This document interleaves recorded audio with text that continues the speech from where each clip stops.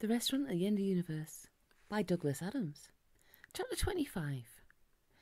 The Hitchhiker's Guide to the Galaxy has this to say about the planet of Golga Frenchen.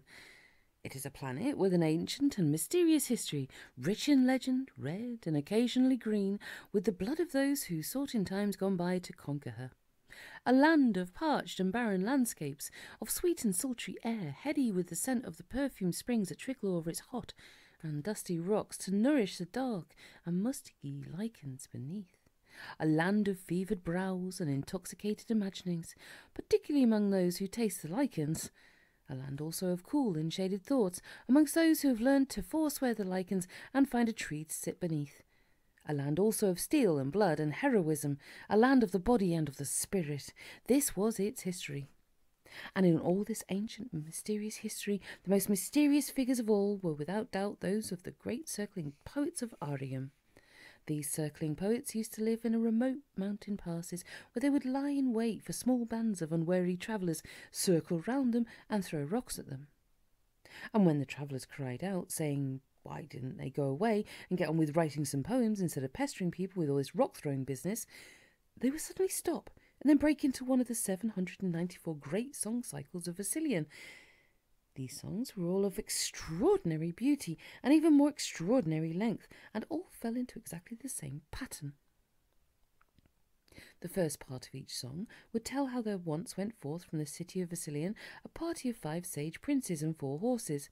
The princes, who are of course brave, noble and wise, travelled widely in distant lands, fight giant ogres, pursue exotic philosophies, take tea with weird gods, and rescue beautiful monsters from ravening princesses before finally announcing they have achieved enlightenment and that their wanderings are therefore accomplished. The second and much longer part of each song would then tell of all their bickerings about which of them is going to have to walk back. All this lay in the planet's remote past. It was, however, a descendant of one of these eccentric poets who invented the spurious tales of impending doom, which enabled the people of Golga Frenchen to rid themselves of an entire useless third of their population. The other 2/3 stay firmly at home and live full, rich and happy lives until they were all suddenly wiped out by a virulent disease contracted from a dirty telephone.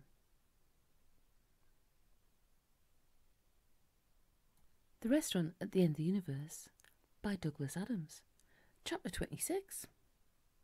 That night the ship crash-landed on an utterly insignificant little blue-green planet which circled a small, unregarded yellow sun in the uncharted backwaters of the unfashionable end of the western spiral arm of the galaxy. In the hours preceding the crash, Ford Prefect had fought furiously but in vain to unlock the controls of the ship from their preordained flight path. It had quickly become apparent to him that the ship had been programmed to convey its payload safely, if uncomfortably, to its new home, but to cripple itself beyond all hope of repair in the process.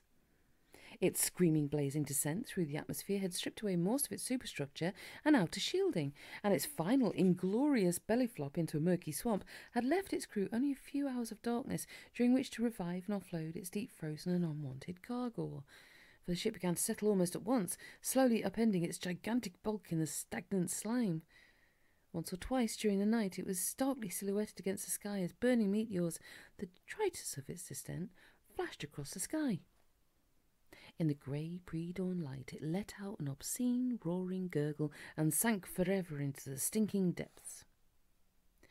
When the sun came up that morning, it shed its thin, watery light over a vast area, heaving with wailing hairdressers, public relations executives, opinion pollsters and the rest, all clawing their way desperately to dry land.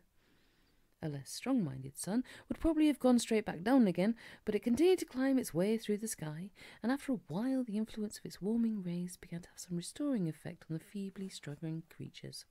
Countless numbers had, unsurprisingly, been lost to the swamp in the night, and millions more had been sucked down with the ship, but those that survived still numbered hundreds of thousands, and as the day wore on, they crawled all over the surrounding countryside, each looking for a few square feet of solid ground on which to collapse and recover from their nightmare ordeal. 2 figures moved further afield. From a nearby hillside, Ford Prefect and Arthur Dent watched the horror of which they could not feel a part.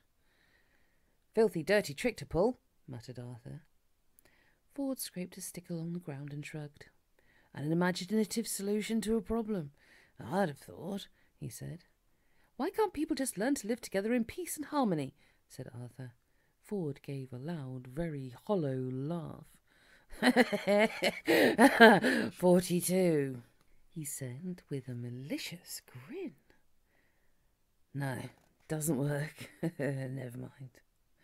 Arthur looked at him as if he had gone mad, and seeing nothing to indicate the contrary, realised that it would be perfectly reasonable to assume that this had in fact happened. What do you think will happen to them all? He said after a while. In an infinite universe, anything can happen, said Ford. Even survival. Strange but true. A curious look came into his eyes as they passed over the landscape and settled again on the scene of misery below them. I think they'll manage for a while, he said. Arthur looked up sharply. Why do you say that? He said. Ford shrugged. Just a hunch, he said, and refused to be drawn on any further questions. Look, he said suddenly. Arthur followed his pointing finger. Down amongst the sprawling masses a figure was moving, or perhaps lurching would be a more accurate description. He appeared to be carrying something on his shoulder. As he lurched from prostrate form to prostrate form, he seemed to wave whatever the something was at them in a drunken fashion. After a while he gave it a struggle and collapsed in a heap. Arthur had no idea that this was meant to mean to him. Movie camera, said Ford, recording the historic moment. Well, I don't know about you, said Ford again after a moment, but I'm off. He sat a while in silence. After a while, this seemed to require comment.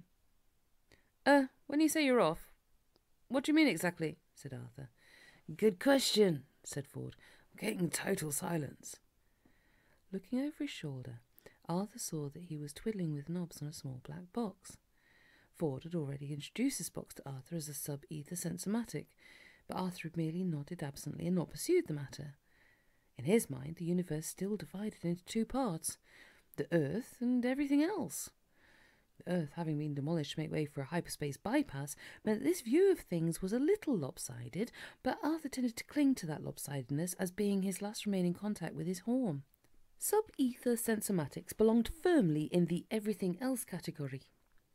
Not a sausage, said Ford, shaking the thing. Sausage, thought Arthur to himself as he gazed listlessly at the primitive world about him. What I wouldn't give for a good earth sausage. Would you believe, said Ford in exasperation, that there are no transmissions of any kind within light years of this benighted tip? Are you listening to me? What? Said Arthur. We're in trouble, said Ford. Oh, said Arthur.